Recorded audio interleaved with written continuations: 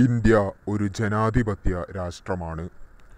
ഇഷ്ടമുള്ള മതം സ്വീകരിക്കുവാനും ആചരിക്കുവാനും മാത്രമല്ല, അത് പ്രചരിപ്പിക്കുവാൻ കൂടിയുള്ള അവകാശം മൗലികാവകാശമായി ഭരണഘടനയിൽ രേഖപ്പെടുത്തി വച്ചിട്ടുള്ള ജനാധിപത്യ രാഷ്ട്രം. സഹിഷ്ണുതയിലും സഹവർത്തിത്വത്തിലും കേരളം അവകാശപ്പെടുന്നത് 1-ാം സ്ഥാനമാണ്. ഉത്തരേന്ത്യൻ സംസ്ഥാനങ്ങളിൽ ജാതിയുടെയും മതത്തിൻ്റെയും പേരിലുള്ള സംഘർഷങ്ങളും കലാപങ്ങളും തുടർക്കഥയാകുമ്പോഴും കേരളം ഒരു അപവാദമായിരുന്നു. എന്നാൽ കേരള മനസ്സാക്ഷിയും വർഗീയമായി ചേരിതിരിക്കപ്പെട്ടുകൊണ്ടിരിക്കുകയാണോ എന്നുള്ള ചോദ്യം ഉയർന്നു വരേണ്ടത് അത്യന്താപേക്ഷികമാണിപ്പോൾ. കഴിഞ്ഞ കുറച്ച് ദിവസങ്ങളായി സംഘപരിവാർ അനുകൂലികൾ സോഷ്യൽ മീഡിയയിൽ ആഘോഷിക്കുന്ന ഒരു രംഗമാണിത്. മതപ്രബോധനത്തിനായി ലഘുലേഖകൾ വിതരണം ചെയ്യാൻ വന്ന പെന്തകോസ്റ്റ് ക്രൈസ്തവ സുഹൃത്തുക്കളെ ഒരു വിഭാഗം വർഗീയ ഭ്രാന്തന്മാർ ആക്രമിക്കുന്ന രംഗങ്ങളാണിത്.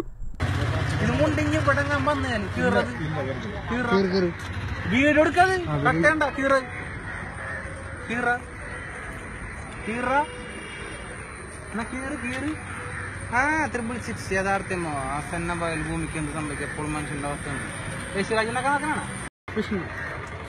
മതപരിവർത്തനത്തിന്റെ എന്തിന്റെ കാരണം അറിയണില്ലേ? പെന്തക്കോസ്ത് അതിലൂടെ കീറണ്ടാടുത്താൻ അറിയണില്ലേ? നിങ്ങളുടെ ഏത് കൂടെ കീറാനാണ് കാണുന്നത്. ഈ രംഗങ്ങൾ അഭിമാനത്തോടുകൂടി ഷെയർ ചെയ്ത് ആഘോഷിക്കുകയാണ് സംഘപരിവാർ അനുകൂലികൾ. സംഘപരിവാർ അനുകൂലികളുടെ വർഗീയത നമുക്ക് മനസ്സിലാക്കാം. എന്നാൽ അതിനേക്കാൾ നമ്മെ വേദനിപ്പിക്കുന്നത് മതേതര ചിന്തയുള്ളവരെന്ന് സ്വയം അവകാശപ്പെടുന്ന പ്രബുദ്ധരായ മലയാളികളുടെ ഇതിനു താഴെയുള്ള കമൻറ്റുകളാണ്. അക്രമികളെ കൈയടിച്ച് പ്രോത്സാഹിപ്പിച്ച് സമാധാനപരമായി തങ്ങളുടെ ആശയം പ്രചരിപ്പിക്കാനിറങ്ങിയവരെ മതഭ്രാന്തന്മാരായി ചിത്രീകരിക്കുന്ന നിലവാരത്തിലേക്ക് മലയാളി അധപ്പതിച്ചത് എന്നു മുതലാണ്. ഇതാദ്യത്തെ സംഭവമല്ല.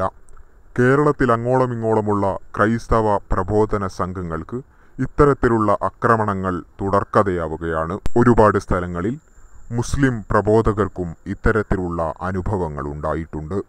പറവൂരിൽ ലഘുലേഖ വിതരണം ചെയ്യാനെത്തിയ പ്രവർത്തകരെ സംഘപരിവാർ അനുകൂലികൾ ആക്രമിച്ചതും വളരെ ക്രൂരമായി മർദ്ദിച്ചതും നാം കേട്ടതാണ്, വിവാദമായതാണ്. ഇത് ഹിന്ദു രാഷ്ട്രമുണ്ടത്. ഹിന്ദുക്കൾ ഭൂരിപക്ഷമുള്ള ഇവിടെ ഹിന്ദുക്കൾ താമസിക്കുന്ന വീട്ടിൽ നിങ്ങൾ പറഞ്ഞ കാര്യമില്ല. ഇവിടെ നിങ്ങൾ ഇപ്പൊ 3 കറങ്ങേണ്ട കാര്യമില്ല. ഇവിടെ മതപരിവർത്തനം എല്ലാവരും നടക്കുന്നുണ്ട്.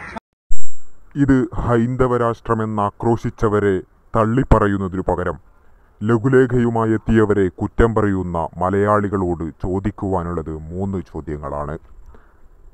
മതപ്രബോധനം കുറ്റകൃത്യമാണോ? ഒരു ക്രൈസ്തവ വിശ്വാസിയെ സംബന്ധിച്ചിടത്തോളം യേശുക്രിസ്തുവിൽ വിശ്വസിക്കൽ മാത്രമാണ് ഏക രക്ഷാമാർഗം. ഒരു മുസ്ലിമിനെ സംബന്ധിച്ചിടത്തോളം ഏകനായ സ്രഷ്ടാവിനെ മാത്രം ആരാധിക്കലാണ് പരലോകത്ത് രക്ഷപ്പെടാനുള്ള ഏകമാർഗം. ഹൈന്ദവ സുഹൃത്തുക്കളെ സംബന്ധിച്ചിടത്തോളം അവരുടേതായ വിശ്വാസങ്ങളും ആചാരങ്ങളുമുണ്ട്. ഒരു നിരീശ്വരവാദിക്കാകട്ടെ ദൈവമില്ല എന്നുള്ളതാണ് അവൻ്റെ കണ്ണിൽ സത്യം.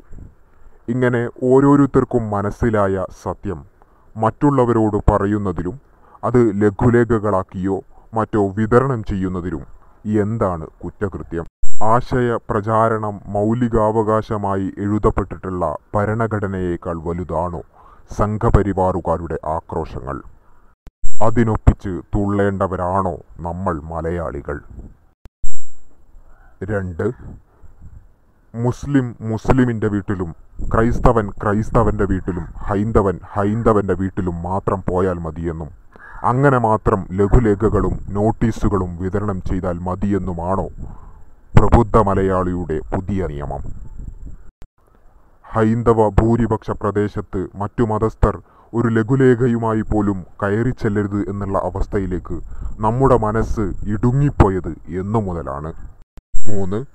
ഒരു നോട്ടീസോ പുസ്തകമോ വായിക്കുമ്പോഴേക്ക് ഇല്ലാതായി പോകുന്നതാണോ ഇവരുടെ ആശയ അടിത്തറ? ഹൈന്ദവ മതത്തിൻ്റെ പേരിൽ ഇത്തരം കോപ്രായങ്ങൾ കാട്ടിക്കൂട്ടുമ്പോൾ അത്രയടിത്തറയില്ലാത്തതല്ല ഞങ്ങളുടെ വിശ്വാസമെന്ന് പറഞ്ഞുകൊണ്ട് എന്തേ ഹൈന്ദവ സമൂഹം രംഗത്ത് വരാത്തത്? ഇനിയെങ്കിലും ഇത്തരം സംഭവങ്ങൾ ആവർത്തിക്കില്ലെന്നുറപ്പിക്കാൻ നമുക്ക് മലയാളികൾക്ക് സാധിക്കുമോ?